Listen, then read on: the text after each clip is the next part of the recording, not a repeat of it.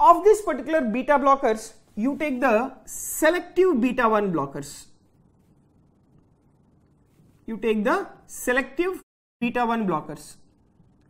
If you take the selective beta 1 blockers, they include nebivolol, they include metoprolol, esmolol, atenolol, acebutolol, bitoxolol, bisoprolol, and as well as celiprolol.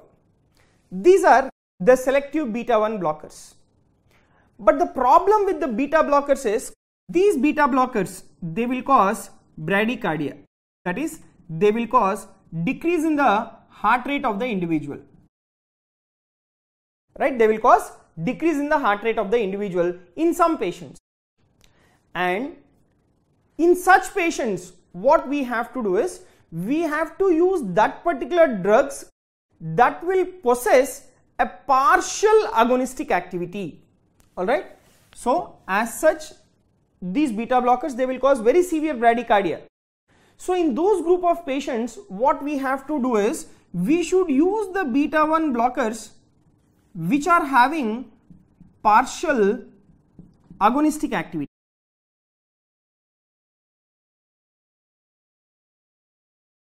Right? Partial agonistic activity. They are preferred.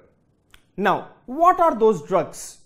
So, those drugs which have beta 1 blockade and along with partial agonistic activity, those include celiprolol, oxprinolol, pindolol, alpranolol, and as well as acebutolol.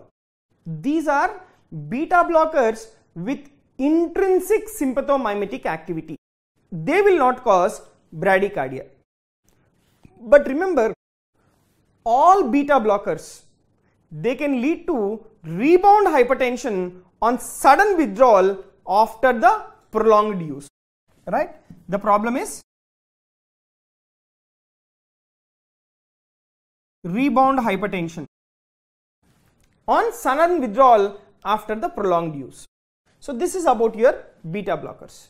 Next, we have another group of drugs which will block alpha receptors and as well as beta receptors, and they include combined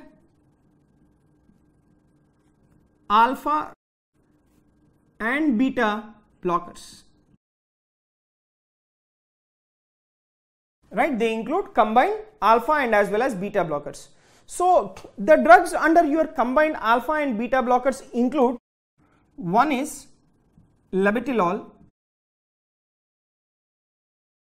right? One is labetalol and the other one is carvedilol.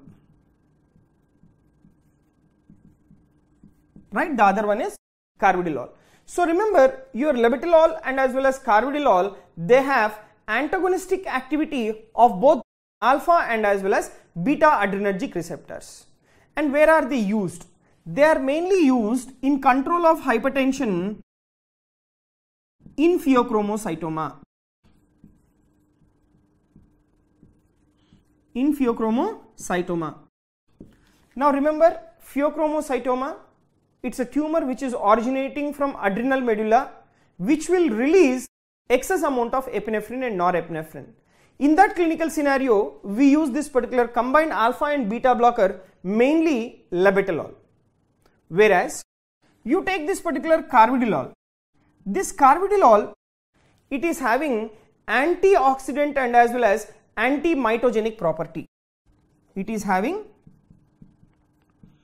antioxidant and anti-mitogenic property. Now, because of this antioxidant and anti-mitogenic property, these are used, or this is used in patients with the congestive heart failure. Remember this point, carvedilol, it has antioxidant and anti-mitogenic property, and that is the reason why this is useful in the congestive heart failure. So this is about your alpha blockers, beta blockers and alpha and beta blockers. So remember, overall, these are the group of drugs which will cause sympathoplegia. right? So what we have discussed in the beginning, sympathetic nervous system stimulation, it plays an important role in the regulation of the blood pressure of the individual. So if sympathetic nervous system is excessively stimulated, there is excess increase in the blood pressure. Now you have to reduce the activity of the sympathetic nervous system in patients with hypertension. Now in what all ways you can do sympathoplegia?